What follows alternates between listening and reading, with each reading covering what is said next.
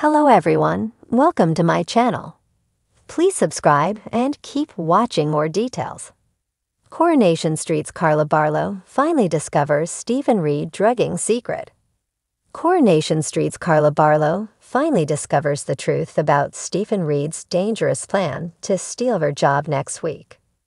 Carla realizes who has been plotting against her when she receives the long-awaited results of a drug test.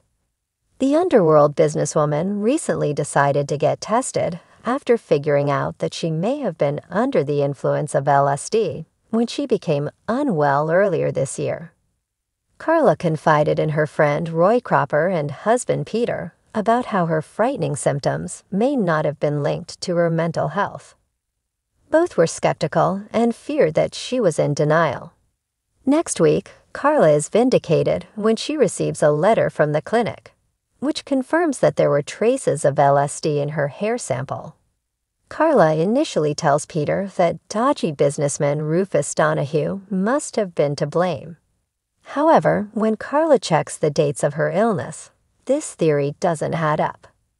Shortly afterwards, Carla is unimpressed by the taste of a coffee that Michael Bailey hands to her. Michael apologizes, pointing out that Stephen and Sarah Barlow are the ones who usually make the coffee. Carla is shocked as she figures out that Stephen must have drugged her to steal her position at the factory. Shortly afterwards, Carla hauls Stephen into her office for a showdown, telling him that she knows he was the one who spiked her drinks with LSD. Stephen denies it, but Carla vows to prove his guilt. Sarah is left uneasy, once again wondering what her uncle is capable of.